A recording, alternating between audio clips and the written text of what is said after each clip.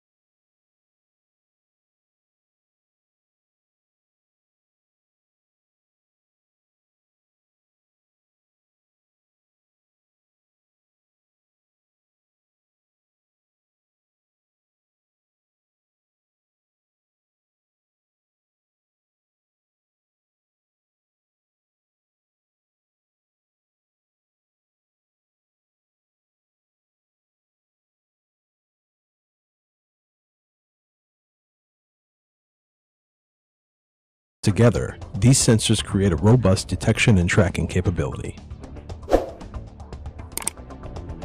As tracking continues, greater accuracy is achieved. The sensors follow the missile as long as possible and share updated information with all other systems. A key feature of NATO's ballistic missile defense system is an upper layer intercept capability aimed at destroying missiles outside the atmosphere. This is provided in part by the Aegis ships. In the future, additional systems like the Terminal High Altitude Air Defense System, or THAAD, could also provide additional capability. In our hypothetical scenario, one of the threat missiles is engaged and destroyed in space. Threatening missiles that do re-enter the atmosphere become the responsibility of lower layer elements such as the Patriot system used by Germany, the Netherlands, and the United States, and the SAMP system used by France and Italy. All sensors continue to track threatening missiles. As the threat comes into range, lower layer shooters engage and destroy any remaining hostile missiles.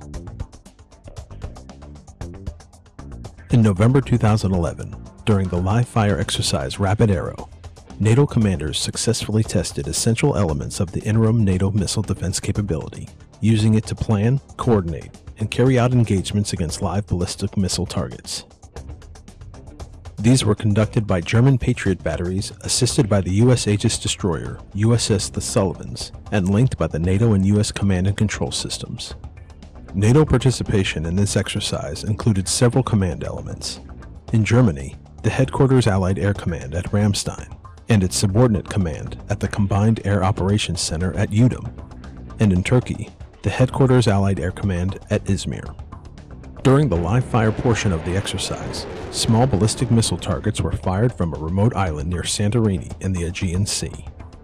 The Aegis destroyer detected these targets and reported them by U.S. satellite communications to the United States 603rd Air Operations Center at Ramstein Air Force Base in Germany. From here, the track was forwarded to the NATO Combined Air Operations Center in Udom, Germany.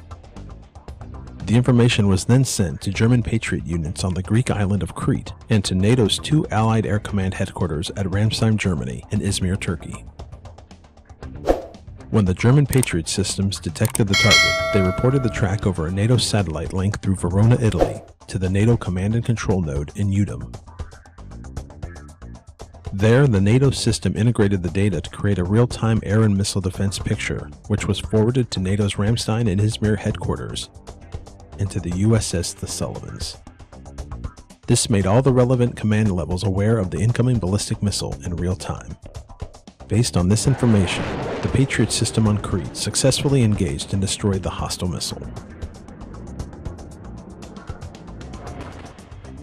As this whole event only lasted about 5 minutes from the launch of the target missile to the final engagement, it also shows how critical a good functioning C2 system is to the overall command and control process.